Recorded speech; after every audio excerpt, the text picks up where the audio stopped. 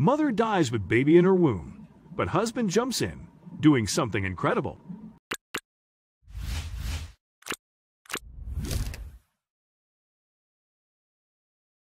When Melanie and Doug Pritchard were preparing to have their first child, they searched for a doctor who would fight, if necessary, for both Melanie and the baby's lives.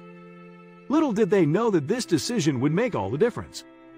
Everything seemed normal during Melanie's pregnancy with her second child. She and Doug even walked to the hospital when her contractions started at 39 weeks, where the doctor waited until the contractions increased, then broke her water. It was at that point that things started to go wrong. Even with normal vital functions, Melanie began to feel dizzy, nauseous, and then fainted. Her heart rate and blood pressure hit zero. She was completely blue. Likewise, the unborn baby's heart rate and blood pressure fell rapidly. The hospital declared Melanie clinically dead, with the baby still inside her body. A rush to save the baby began with an emergency cesarean section. Doug prayed that his wife and daughter would somehow be saved. He never felt so desperate and scared in his life. His prayer to God was along the lines of, "Lord, I know that this is more than I can bear," which means that you have a plan and a purpose to it all. "I trust in you, but please, if it be thy will, let me hug my wife again." He contacted family and friends, begging them to pray for Melanie and their daughter. As they shared prayer requests across social media, it quickly started trending. The Pritchards were in the top 100 subjects talked about on Google and Twitter that day.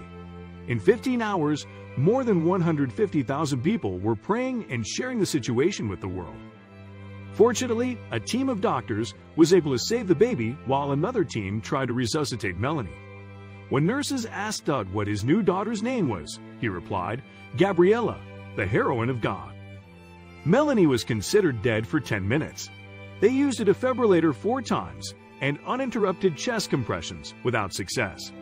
Her family was advised to prepare for goodbye. Finally, a doctor noticed a weak heartbeat. Melanie had amniotic fluid embolism, which escaped the uterus when her water broke and entered her bloodstream. It went to her heart, which caused her cardiac arrest.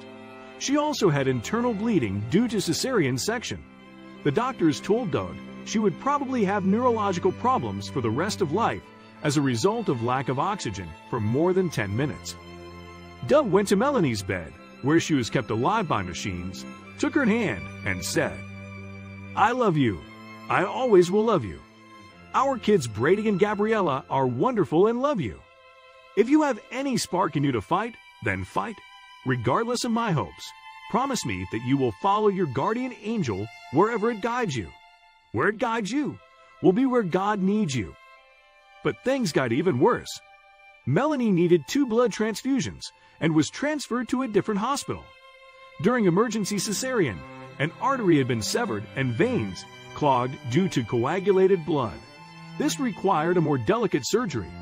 The heart functioned only 5% of its capacity, with a minimum 55–65% for survival. Due to cardiac arrest, her lungs failed, and she was kept alive by a fan supplying 100% of her breathing. To help her through the surgery, the doctors showed her a picture of Gabriella. Melanie began to stir and cried out desperately. She was sedated and sent to the operating room. It gave the ever-praying family renewed hope. The surgery was a success, and Melanie miraculously survived. The priest who had married Melanie and Doug years earlier visited the hospital and reminded Doug, "That's what you said yes to in marriage, in joy and in sorrow, in sickness and in health." Within 24 hours of surgery, Melanie began to breathe better and was removed from the artificial ventilator. Fully conscious, she opened her eyes and asked to see her husband and daughter. Nurses brought Gabriella, and she was able to hold his daughter for the first time after more than 48 hours of cesarean section. Melanie's recovery shocked the entire hospital staff. She left the hospital 6 days after the emergency. Within the following weeks, she made a complete recovery. Although I do not remember this amazing event in my life, I am grateful to be alive and hug my husband and children in my arms every day, Melanie wrote in her book years later. I am grateful for each post made on Facebook, Twitter, and articles that have been written and posted on the internet. and especially to those who prayed and shared with others to pray for me, a stranger. Words cannot express my gratitude for the multitude of prayers that covered me in this traumatic event. I am happy to say that the prayers worked. Thanks to doctors' hands, nurses, blood donors, and a merciful God, Gabriella and I are alive and well, and I've recovered completely.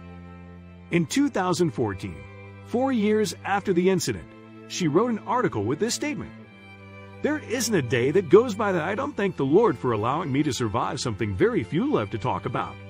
I thank that Lord for inspiring me to choose a pro-life hospital. I thank God for allowing Doug, Brady, Gabriella, and me to be a family again, and for allowing me another opportunity to speak of God's infinite grace, mercy, and love for all of us. God has the power to take us from the depths of darkness, even the darkness of death, and bring us to the light, and for that, I praise Him."